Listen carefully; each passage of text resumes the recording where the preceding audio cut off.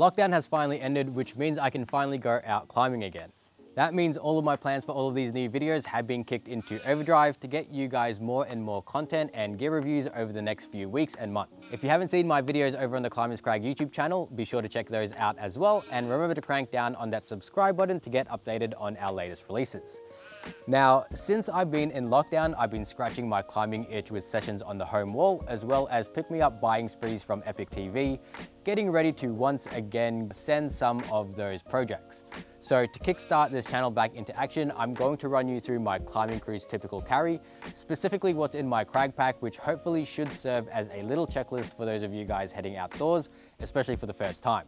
So what I'm going to do is go from right to left just to make sure that I don't forget anything, and hopefully give you guys a few tips and ideas in terms of what you guys will want to carry as well.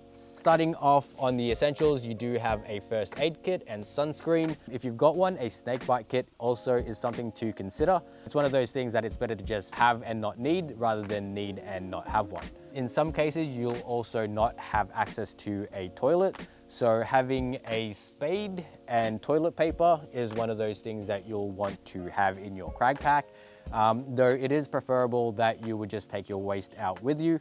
Again, it might just not be available as an option, but better to just have that. In terms of up here, we've got my water bottle. That's vacuum sealed so that it just keeps my water cold for as long as possible. You've got nail clippers and a sanding block. That's just for maintenance purposes. So if your nails break, and the sanding block is just to file down those calluses.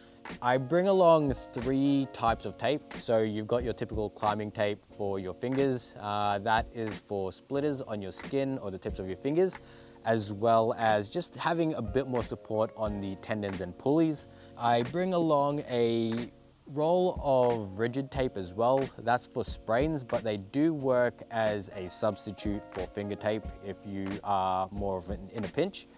And I also bring along a roll of Keno tape, and this is just to help support the wrists, and that's just because I'm very prone to tendonitis, so having the extra support just helps keep things in place a little bit better. And the Keno tape specifically has a bit of stretch to it, and that's why I use that for the support rather than the rigid tape. At the front over here, we've got my bouldering bags or chalk bucket from Black Diamond, and one from Metolius. That one is for sport climbing, as well as brushes, because you'll want to clean your routes after you send it or work on it. Again, just good practice to try and remember to do so. You also have a guidebook. This one specifically is for the Grampians, but depending on which crag you are, you'll want to print out your topos, and that's just because you might be trying to rely on reception, but reception can be spotty depending on where you are, especially out in the mountains. Now, in terms of the approach, you'll want to consider a good pair of approach shoes or hiking boots. Now, some people do just wear sneakers, and that's okay as well, but I do recommend having a good pair of hiking boots. These ones specifically are from North Face and are Gore-Tex. So they protect me from, from rain, as well as puddles, so it just keeps my feet from getting wet. And the boot side of things just is better for your ankles in terms of support, because the terrain in terms of some of the approaches can be a little bit rough, so it just saves your ankles from rolling as a just in case. Now, one of the better tips that I'm going to give you is to bring along a pair of thongs or slippers for you Americans. And that's just because as you're going from boulder to boulder or from one side of the crag to the other, sometimes it can just be a very big hassle to put your socks on and put your approach shoes back on just to move, 15 meters down the line. So bringing along a pair of slip-ons is one of those better things to have in your crag pack. Now, in terms of warming up, if you've got things like resistance bands or those squeeze balls, those are something that you should probably bring along. It just helps to warm up before you jump on the rocks. Otherwise, you can just do the typical thing and climb some V0s just to start you off. In terms of my climbing shoes, you've got my Phantoms or my Batora Acro Comps, and these are currently what I use for bouldering, and I use my Geniuses for lead climbing.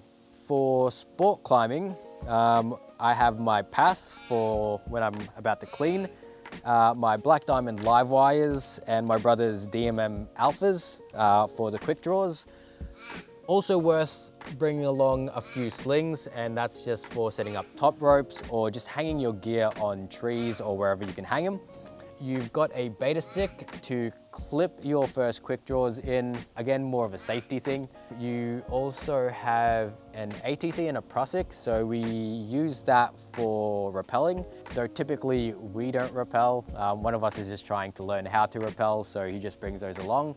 A harness is the obvious one, and belay glasses, which do save your neck. I do recommend that you get them unless you're a fan of neck pain and looking up all day. Very much worth having a pair of belay glasses. Something that I've forgotten to bring out with me is my Black Diamond helmet.